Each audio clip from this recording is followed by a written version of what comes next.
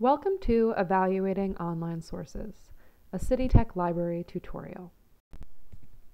Before we dive in and look at some sources, I wanted to dispel a myth that some sources are bad and others are good.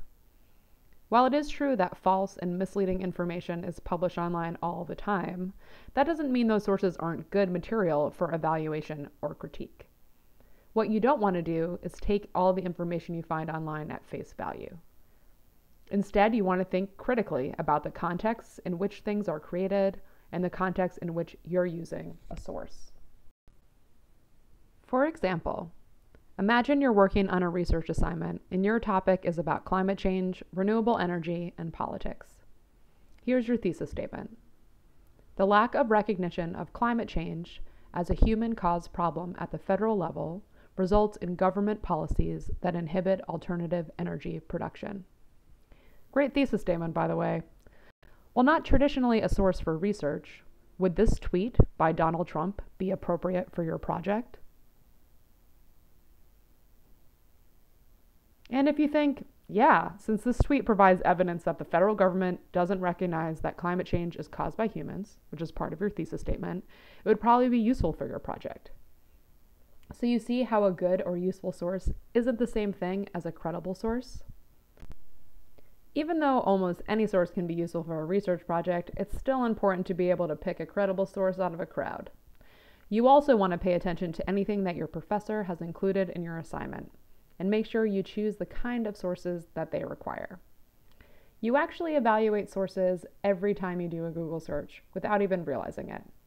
When you look for things that were published recently, or you look for publications that you trust or recognize, and when you pay attention to whether or not a site has a .gov, .com, .org, or .edu extension.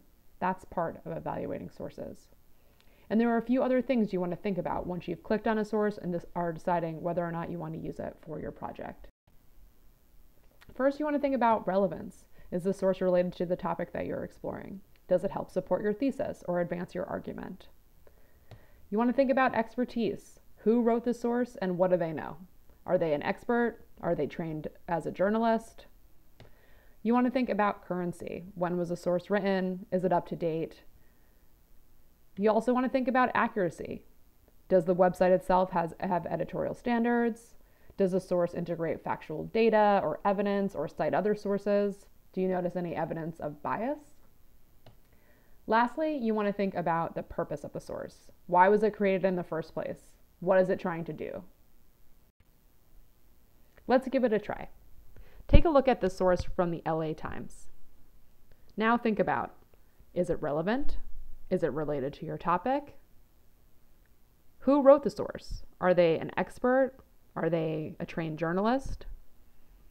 Can you see when the source was written or last updated? Is this recent enough for a topic that's rapidly changing? Does the source seem accurate at first glance? Do you notice links to other sources or evidence that are used to back up claims? Does the source seem to have an agenda or a bias? And lastly, why was this source written and published? Okay, so have you decided whether or not this source is a good fit for your project? No, I'm not going to tell you. It's your project.